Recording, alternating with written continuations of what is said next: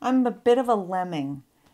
I'm not, I'm not a self-starter, and I'm not sort of the first one out of the gate, but I'm a wonderful second in command.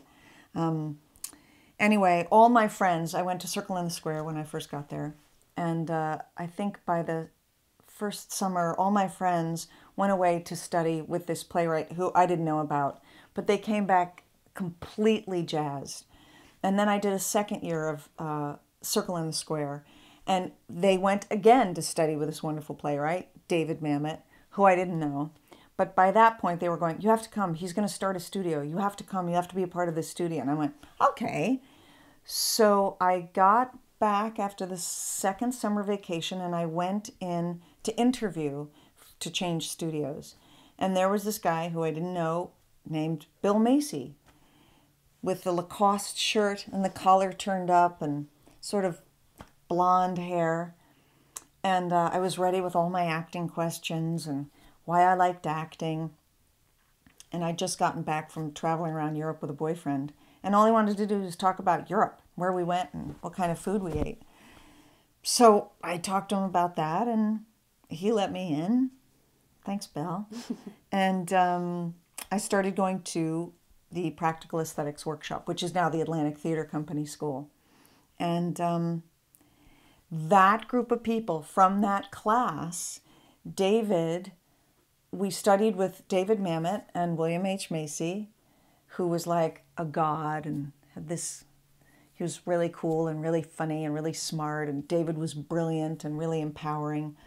And at around Christmas break, David Mamet said, "I'm going to the Goodman Theater to direct my translation of The Cherry Orchard." And we all went, "Ah." And he said, "You want to come?" And we all went, "Yay." So somehow David fixed it that we got credit through NYU and got to go to Chicago. And we were all interns at the Goodman Theater, at the time run by Gregory Mosier.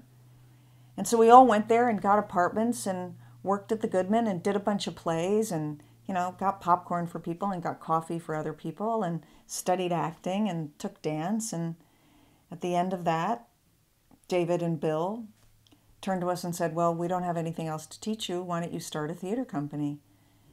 And it was as if someone had said, "Well, you're done interviewing people. Why don't you start your own network?" And you go, "What?"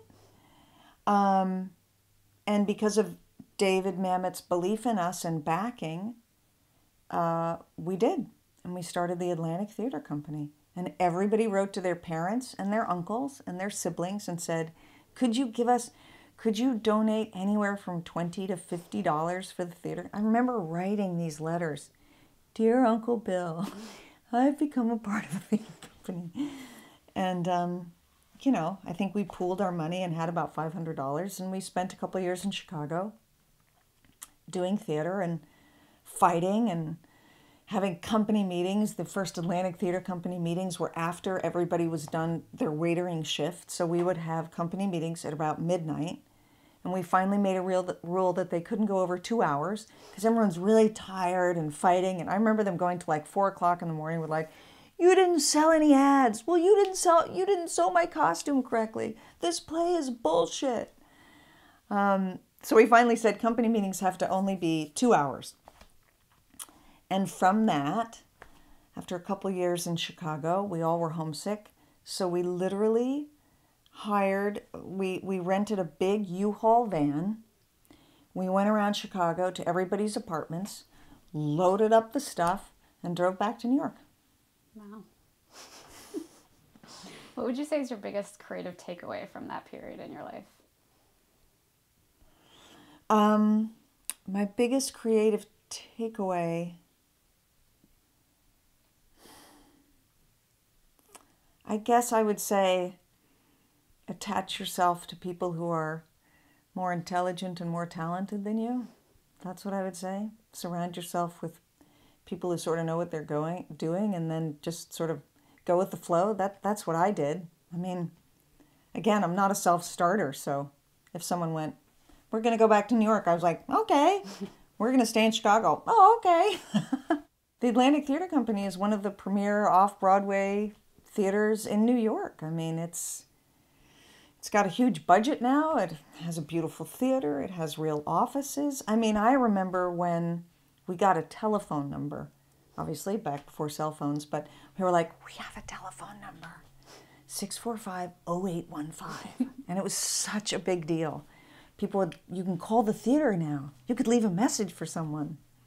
I remember at company meetings where part of it was everyone had to give $5 at every company meeting to sort of keep the company going. I remember our first artistic directors. Clark Gregg was an artistic director for a while. Scott Ziegler was an artistic director for a while. Clark Gregg, I just reminded him, I reminded him of this the other day, but he would want to acknowledge people. So what he would do is he'd take pieces of paper and he'd draw his hand out, and then he'd take little scissors and cut his hand out like a high five. And then, like, you know, if you did a great job on props, he'd go, hey, high five, and hand you this cutout thing.